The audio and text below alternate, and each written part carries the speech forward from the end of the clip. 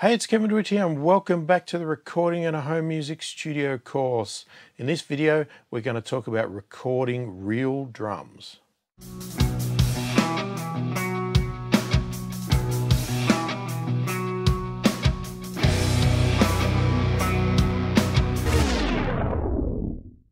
So, recording real drums. Now, first off, I have to admit to you that I don't have real drums in my home music studio. I don't have access to real drums, and ideally I would have loved to been able to include the whole process of recording real drums and showing you that process in this course and in this video. If you are somebody that has real drums and you need to record real drums, obviously I'm going to explain the process, but if you want to see it in action, you may have to look somewhere else. As much as I would prefer that you just stick with me, since I'm not showing you, I can't argue the point about that. You know, that's just the way it goes, and I'm sorry that I can't show you that stuff. But I'm going to run through the process best as I can, and if you refer to the ebook, there is lots of diagrams there which I will flash up on the screen here as well, and hopefully we'll get through there. But if you want to see actual practical examples, I unfortunately won't be showing them. And my plan with these videos was that we would be recording all of these parts for our song as we go. Real drums is not going to be something that I will be recording for my song, so if you are going to be doing that, then this would obviously be the time to do that. So after you have gone through this video, that would be the time for you to record your real drums into your system. Unfortunately, I won't have really shown you how to do that practically. I will show you as best as I can without the actual drums. So first off, when it comes to microphones for drums, my preference is, especially in a home music studio, is the simplest solution, if you can afford it, obviously it's got to fit in your budget, is to get a pre-made pack of drum mics. Okay, you can buy kits that are already got, you know, anywhere from 3, 5 or 7 microphones. These packs are specifically designed for drums. They give you the specific microphones that the company believes suit each of the drums on your drum kit, and it saves you having to think and research all of the individual microphones. Now, in a proper studio or whatever else where they have no expense issues and they're looking at all the top of the line microphones, they will handpick every single microphone for the drum recordings, and they will spend, you know, thousands and thousands of dollars, and they will be kept in a mic locker, and they'll just have access to everything.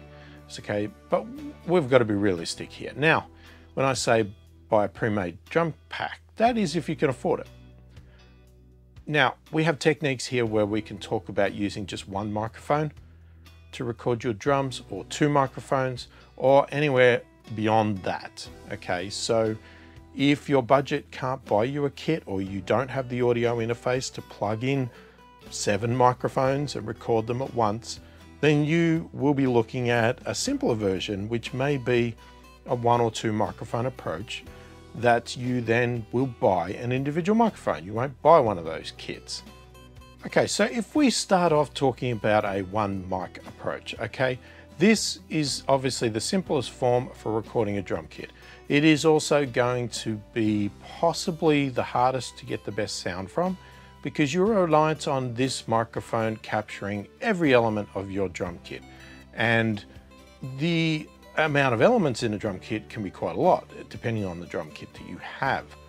And to capture everything in that drum kit without being washed out by one drum or anything particular generally means that the microphone has to be a little bit away from the drum kit, which means that a lot of your room is going to come into this recording as well, a lot of the reverberation and all that sort of stuff. So in the diagrams, I've just shown some roughs of some popular techniques. Now, with any of these techniques I talk about, they are not just, they're not the rules, they are not you know, you don't just go, they're the only ones on option, right? There is tons and tons of ways of placing your microphones on your drum kit. You can Google it. There's millions of ways to set up these microphones to capture what you want, and it's all about trial and error.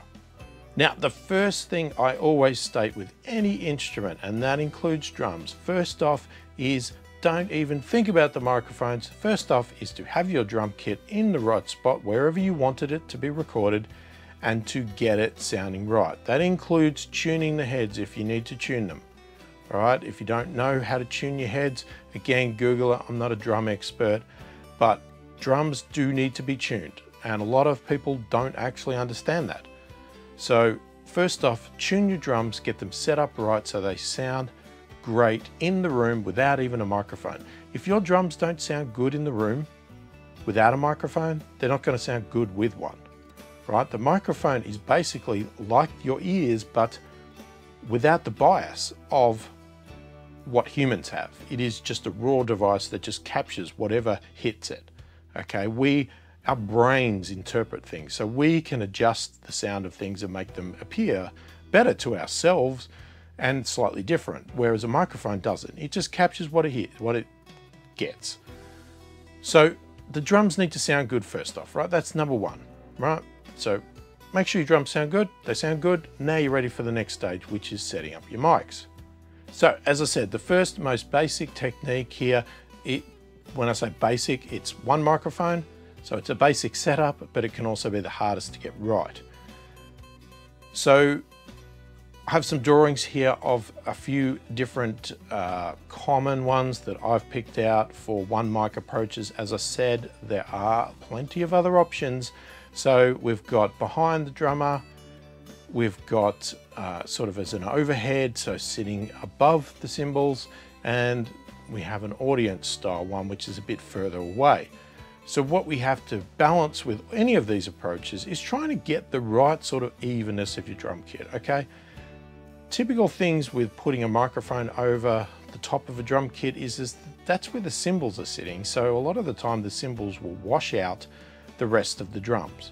So you can either change your technique so that you don't hit the cymbals so hard, which can be hard for some people, especially if you're a metal player or a heavy rock player. Some of these drummers like to smash those cymbals really hard and they can really wash out your drum kit. So, you know, you want to get your microphone in a place that captures all of the drums, but also doesn't get washed out by the cymbals. And again, as I said, that can be balancing where you place that microphone, but it can also be balancing your playing so that when you're recording, you maybe back off on hitting those cymbals a little bit so that they're not so in the microphone's face. Now, for all of these techniques, the type of microphone you use, again, is up to you. You can try anything. Okay, so generally, probably in a one mic approach, I would probably lean more towards a condenser style microphone because we want to capture as much as we can. Condenser is more sensitive. Dynamic microphones are a lot better for close miking, straight on actual drums, as opposed to capturing a lot of the area there. So probably in a one mic approach, I would go with a condenser, but again, it's not a golden rule. Now, if you can just stretch yourself to two microphones, we have a few more options with us now. So we can stick with our standard sort of one mic behind the drummer or overhead or in the audience, and then add a close mic on, say, the kick or the snare, something like that, depending on which one of those you want to have the greatest impact and control in your song, right? So if we add close microphones to our recordings, it gives us a little bit more flexibility in our mixing stage to give, you know, priority to certain drums and to create more impact, so we can make our kick stand out more or our snare stand out more, especially if it's lacking in our single mic recording. Okay, again, we've got diagrams here and in the ebook. The other option is that you don't do the close miking and you basically take a stereo image, right? Because with a one mic approach, you are talking about a mono recording, right? There's no getting around that. Your drums will be mono. So what we're talking about now is with two mics, we could go for a stereo effect. So we could have the same sort of placements, whether it's behind the drummer or it's as an overhead. But what we're doing is now we can have two mics separated apart, sort of on the edge of the drum kit, one on one side, one on the other, and we can get a stereo effect now.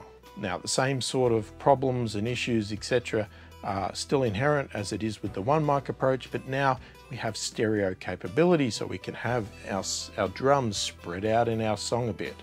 So if we go even further and we go to a 3-mic'd approach, we can get even greater potential here. So again, we can stick with our single microphone, capturing all of our kit behind our drummer, overhead, or in the audience.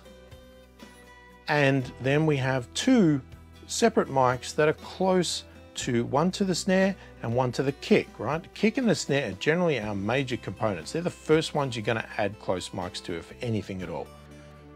Again, there can be exceptions to that depending on your song, but assuming that those 2 are generally the main elements in your drum kit that's gonna be used a lot, we may close mic those, right? And when we're talking about close miking, again, as I said, they will most likely potentially be dynamic microphones, right? And there's all different types. You can put SM57s on the snare, you can put all of this and that. But again, this is where I'd start looking at drum kit packs of microphones that are custom made for it, or at least if you want to pick individual ones, pick ones specifically designed and recommended for the element that you want to record on your drum kit. So the placement of these close mics can be obviously changed to get the sound, right? You can move them around, you can adjust them. On a kick, you know, a lot of the time the microphone will go inside the kick. Now that obviously relies on you having a hole in the outside skin to get the mic in there, or at least remove the skin to put the mic in, however you do it. And that's going to allow the microphone to get a lot of the beater sound of it hitting the thing with some of the boom as well. And on the snare, it's generally going to be pointed at an angle down towards the skin of the snare off on the side, so that it can capture, you know, the actual sound of the snare. Now, where on the snare is going to depend on your snare, it's going to depend on your microphone, and it's just going to depend on placement. You just need to try it and you need to move it around to get the best spot. There's just no other way around it.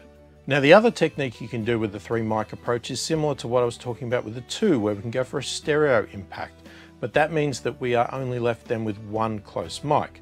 So we can do our stereo pair that's behind the drummer or in the overheads or in the audience to get our stereo overall drum sound.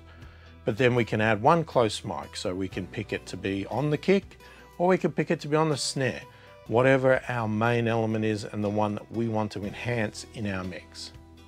So when we get to 4 microphones, now I wouldn't even question about the stereo or mono recording here. 4 microphones, I would just straight away assume that I'm going for a stereo recording. So I'm going to have 2 microphones either behind the drummer, on the overheads, or in the audience type thing to get that stereo overall sound of the drums. And then I'm going to probably, most of the time, add 1 microphone close to the kick and 1 microphone close to the snare. That's going to give us the greatest flexibility in our drum sound. We're going to have our overall sound through our 2 stereo mics, and we're going to have 2 close mics to get some more impact in our snare and in our kick. Now, when we get to 5 mics and beyond, that's where we can start taking that 4 microphone approach and adding extra elements in. So we can add microphone to the toms, you know, just close to the toms, or we could add individual ones on each tom, on the floor tom, the rack toms, whatever you want, you can add them there. You can add a microphone to the hi-hat if that's an important element that you need to really capture. If you're a heavy jazz player and the ride cymbal is really important to you, you can have a mic pointed at the ride, either on the edge or on the bell if you hit the bell a lot. Right, the options there for you are, you know, limitless basically. So, you know, I would just take my 4 microphone approach and then just add mics in other various locations. But again, that is 100% up to you and your budget, how many audio interface inputs you have to record, and whether you have all those microphones and you buy one of those big kits. All right, so if you are planning on recording real drums, in the ebook I have a worksheet. It is broken down into sections of a song. You can obviously change those sections whatever you want, but what I want you to do is to write down there if you plan on recording real drums for those sections, and if you're doing it and whatever you're doing and things like that, and mark them off as you record them so that you know that you have done each of those elements, or you're planning on doing those elements, because what we want to do is get our drums recorded. Now, with all the recording processes here, I've already explained in other videos that we want to be doing this to a click track or a metronome. So having your headphones plugged in, playing to a click track is imperative to get everything in time. If you are somebody that's adamant to not play to a click track, just be prepared that you may be in some pain when it comes to the final product, trying to get everything in time. Unless you are 100% somebody that can keep time without a click track perfect all the time, then go for it. You may just create really great songs without using a click track. But most of us humans will require a click track so that we can keep time with ourselves and make sure that all our elements are in time.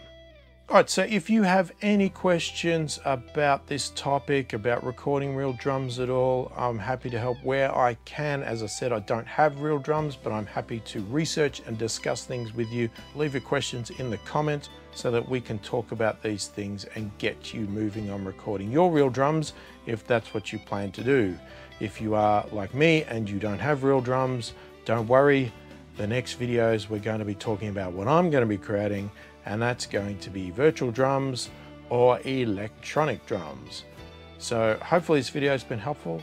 Thank you for watching, and I will catch you in the next one.